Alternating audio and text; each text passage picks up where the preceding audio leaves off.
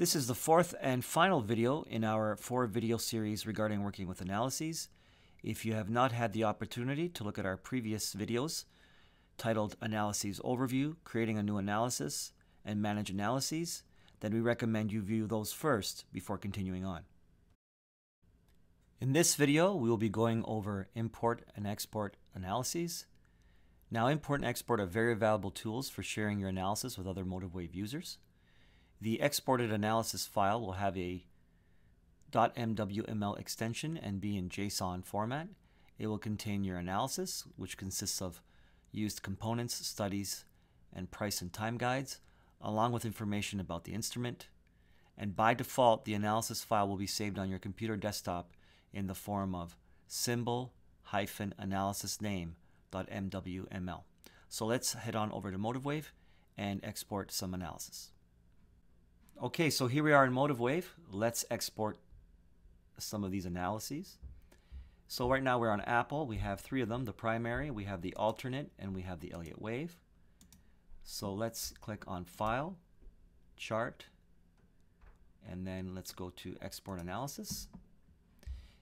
As mentioned in the slide, we have the symbol .exchange plus the hyphen plus the analysis name. In this case it's primary. We'll save that.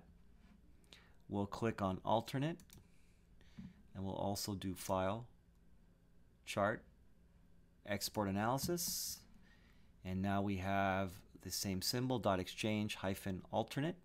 We'll save that on the desktop. An Elliott wave, let's export this one as well. Now this time I'm going to use the Manage Analyses functionality here.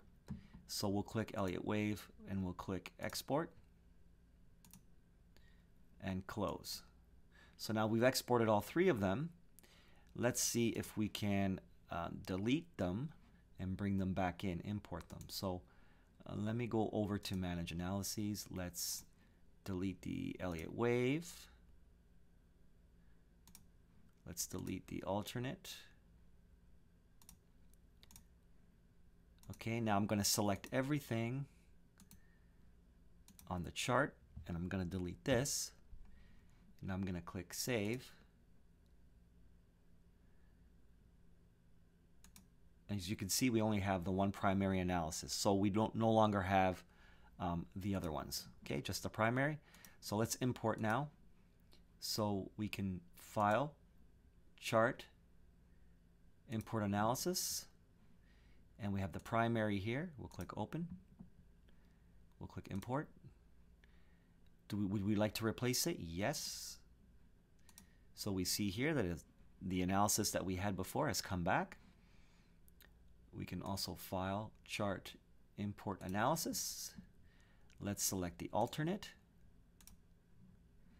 And we want to name it alternate. Let's click Import. Okay, let's go here. You'll see that alternate is now available. And here it is. Let's try and import from here. We can do that with the Elliott wave. We'll call it Elliott wave. Okay. And now we can view that one as well. So now we have all 3 here imported. Okay, so that wraps it up for this video, and we'll see you in the next.